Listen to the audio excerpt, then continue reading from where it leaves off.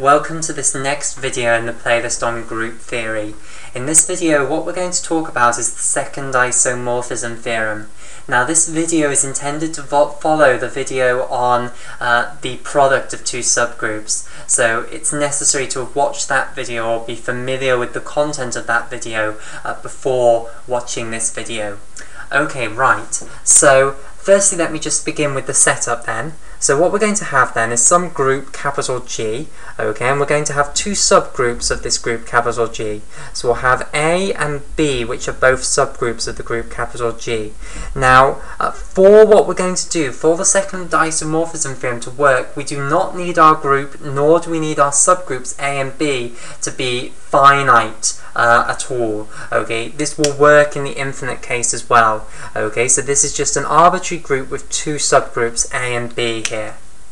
Okay, now we are going to assume that A is going to be contained within the normalizer of B in G. Okay, so that when we product A and B together, when we take the product of these two subgroups, as we learnt to do in the previous video entitled The Product of Two Subgroups, we will end up with a subgroup of G. So we saw in the previous video that if A is contained within the normalizer of B and G, then you can conclude that the product of the two subgroups will in fact be a subgroup itself of the group capital G. So this is all stuff from the previous video. Now let me actually state the new stuff, the second isomorphism theorem. So I'll just put an additional little title here. So for short, I'll call this the second iso theorem, like so. So here is the second isomorphism theorem then. Okay, so firstly, I just need to point two things out before I can actually state the second isomorphism theorem. Two things that I didn't point out in the previous video on the product of two subgroups. Okay, and that is that B, the subgroup B, will be a subgroup within the product of the two subgroups A and B, and it will actually end up being a normal subgroup of AB. Okay? In addition, the intersection of these two, A intersect B, this would actually end up being a normal subgroup within A. Okay, and don't worry, we will prove these things in just a moment. Now, the statement then of the second isomorphism theorem is, okay, I can quotient out the product of these two subgroups, the product of A and B, out by B because it's a normal subgroup of A times B, okay, and the second isomorphism theorem says that this is isomorphic to what you get if you quotient A out by the normal subgroup that is A intersect B.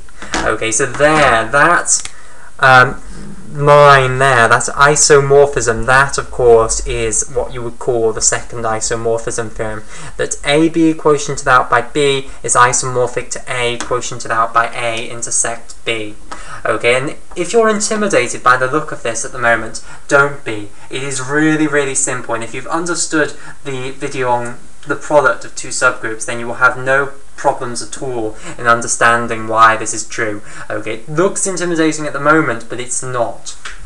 Okay, right, so to try and understand this, and once we understand it, it will be very, very simple, and what this means, let me just draw a picture. Okay, so let's draw a picture of our group capital G here. Okay, so here, this will be our entire group capital G, and I will colour our entire group in green, okay, or rather outline it in green here. And then of course I need to mark on my two subgroups A and B here. So I'll start by marking on the subgroup B. So we'll have the subgroup B down here. So this can be B, and it's a little bit bigger than I intended to make it, but never mind. Okay, so here is B, like so, in orange.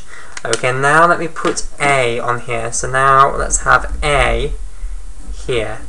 Okay, so I'll colour A in red, and of course A intersect B will then just be this box where the two of them overlap. Okay, and of course we know that they will have a non-empty intersection because they are both subgroups, and the intersection of two subgroups is always a subgroup. At the very least, it'll always contain the identity element. Okay, right, so let's just remind ourselves of what we mean by the product of A and B. So remember, this just consists of all elements of the set capital A composed with all elements of the set capital B. So all things of the form little a composed with little b, where little a is from capital A and little b is from capital B. But the most helpful way to view it is that actually it's a union of loads of left cosets of B. Okay, so what you need to do here is union together loads of left cosets of B, all the left cosets generated by elements of the set capital A here. Okay, and in terms of the picture, what that means is we know we can partition the entire group up into left cosets of B. Okay, and I'll make these look smaller than actual B here so that we've got a sensible number in there. I know they don't all look the same size, that can't be helped because I made B stupidly big here. Okay, but I want to have 6 in there to get the point across. Okay, credibly. Okay, so here I have partitioned my group capital G up into the left cosets of B here, okay, and there are 6 of them in this case.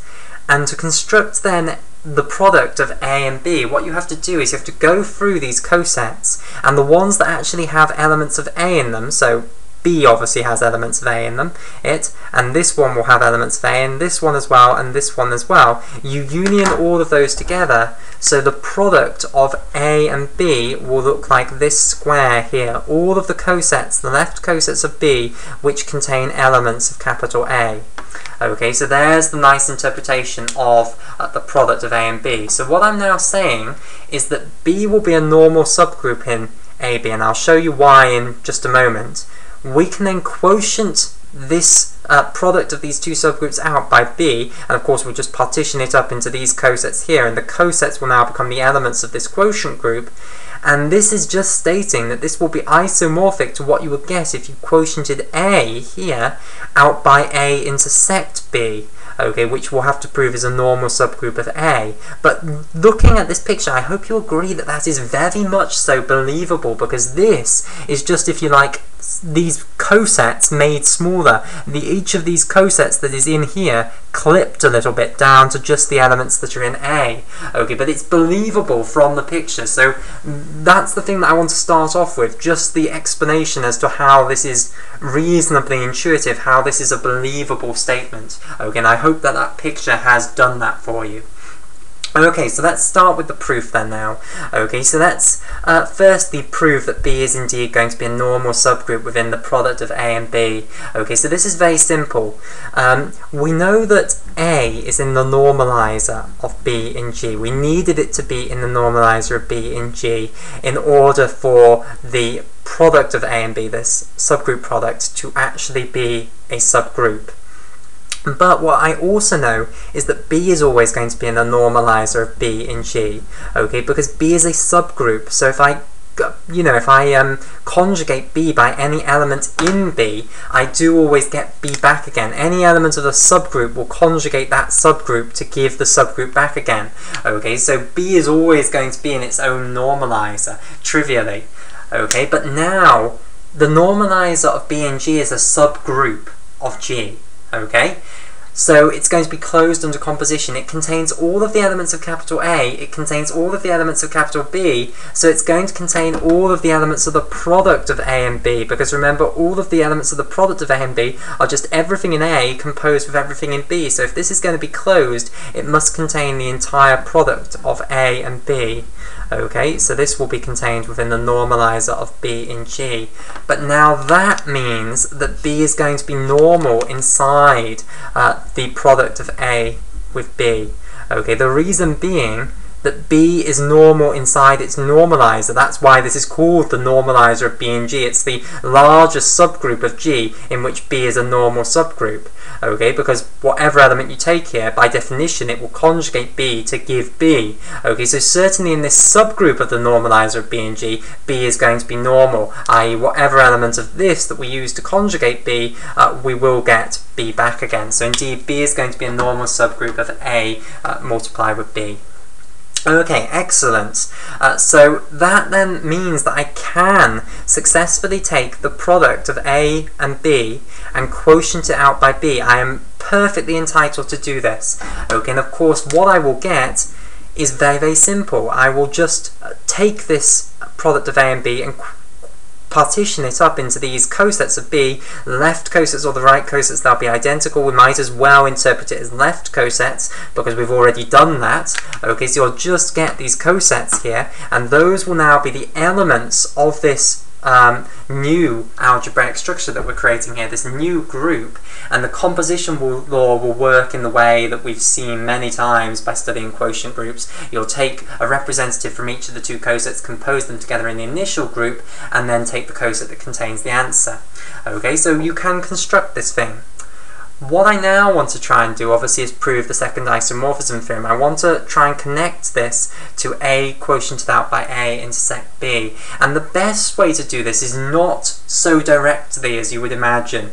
Okay, the best way to do it is to set up a fairly intuitive group homomorphism and then just apply the first isomorphism theorem, and it all works beautifully. So approaching it not so directly is the best way to do this. Okay, so what I'm now going to do is I'm going to establish this group homomorphism, which as usual I'll call phi here, okay, which is going to map the subgroup capital A, which is a group, okay, onto this quotient group, which is AB quotiented out by B.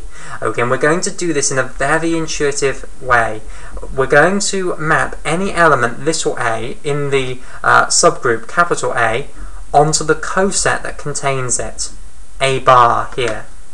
Okay, and that is an utterly well-defined map, okay, because this will just consist of these cosets that we've got here, and we know that all of the cosets here will have to contain an element of the subgroup capital A because of the way this was defined. It was defined just as the union of the cosets of B, the left cosets of B in G, that contained elements of capital A here. Okay, so all of the cosets in here will contain elements of capital A. Okay, so every element of the capital A can be sent onto the coset that contains it. That's a perfectly well-defined map. Okay, it's not necessarily injective. There might be loads of elements that are all going to be sent onto the same coset. So in this picture here, look, in this little box here, this portion of this coset of B, there might be loads of elements of capital A inside that, okay, which will therefore, under this mapping, all be sent onto the same coset in this quotient group. So it's not necessarily injective at all, but it is going to be a well-defined map. Okay, and it's certainly going to be surjective. Every single coset here will have an element of capital A being mapped onto it. Okay, so what I can say about this is that it's surjective. I also claim that it's a group homomorphism, so let's just discuss why it's a group homomorphism. Okay, so we're going to have to show the homomorphism property then. Okay, which is that, well, actually I'll write it out in full. For all, let's say, little a1 and little a2 you can possibly dream up from capital A, it must be the case that if we consider phi of a1 composed with a2, where this is composition in the subgroup capital A and therefore in the initial group capital G, okay, so I'll colour code this in. So this is composition in capital A, or in capital G if you'd rather view it that way, because of course composition in A is the same as composition in G. Okay, and we want to prove that this is going to be equal to phi of A1, so firstly map A1 onto which coset it is going to be mapped onto in the quotient group, composed in the quotient group, so I'll now have that denoted in orange, so composition in the quotient group AB quotiented out by B will be denoted in orange here, with of course the image of A2, phi of A2 here. Okay, so this is what I want to prove is true. Okay, so I'll put a little question mark here. Right, so how am I going to do this? Well, I'm just going to apply the definition. So phi of A1 composed with A2. Well, this will just be the coset that contains that answer, A1 composed with A2. So compose the two of them together, you'll get something in capital A, take the coset that contains the answer. Okay, so that's still composition in capital A here. Okay, here on the other hand, phi of A1 will just be the coset that contains A1, and then we'll be composing it in the quotient group with the coset that contains A2, which is just what phi of A2 is equal to. So this is composition in the quotient group. But then, what's the definition of composition in the quotient group? You take a representative from here, you take a representative from here, compose them together in the initial group, and then take the coset that contains the answer. We know that it's well defined from our study of quotient groups long, long ago. Okay, so it really does not matter which representative you take. So we might as well take the representative A1 from here and the representative A2 from here. We'll compose them together in the initial group, which is the same as composition in A. So if you like, do think of that as composition in the group capital G. Okay, and then take the coset that contains the answer, but of course that's what we've got over here. So there is our path to proving this, so I can now tick that. The group homomorphism is satisfied. Okay, it is a group homomorphism. The group homomorphism property is satisfied. Okay, right, so that's because of the way that quotient groups are defined, because of the very intuitive way that quotient groups are defined, that is achieved.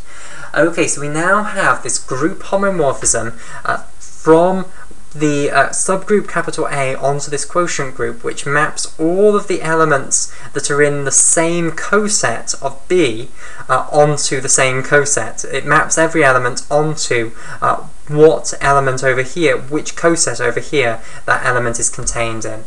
Okay, so what we're now going to do is apply the first isomorphism theorem of groups, okay, which says that this domain group, quotiented out by the quotiented out by the kernel of the group homomorphism, is isomorphic to the image of this group homomorphism, and because it's surjective, the image is just the entire quotient group here. So firstly, let's just ask, what is going to be the kernel of this group homomorphism? What is the kernel of phi? Well, that's going to be all elements in capital A that will be mapped onto the identity coset here. Now, the identity coset is just the subgroup B. That contains the identity element from the original group, and that forms the identity coset in this quotient group here. Okay, so it's going to be all the elements of A that are also in B, so it's going to be A intersect B, and that now proves that A intersect B will be a normal subgroup in capital A, because we know that always the kernel of a group homomorphism is a normal subgroup. So there's the proof that A intersect B is a normal subgroup inside A, done indirectly in this way. And now what we know by the first isomorphism theorem, so I'll just write this down, so by the first iso theorem, okay, we can conclude that the domain group A, quotiented out by the kernel of the group homomorphism, which is A intersect B, is isomorphic to the image of the group homomorphism, which is the entire quotient group AB quotiented out by B.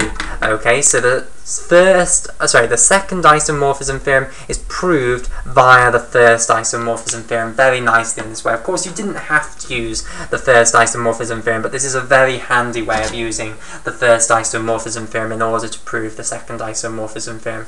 So I hope that that theorem is very intuitive to you, and that you also understand now the rigorous proof of it via establishing this very natural group homomorphism from the subgroup A onto the quotient group of AB quotiented out by B.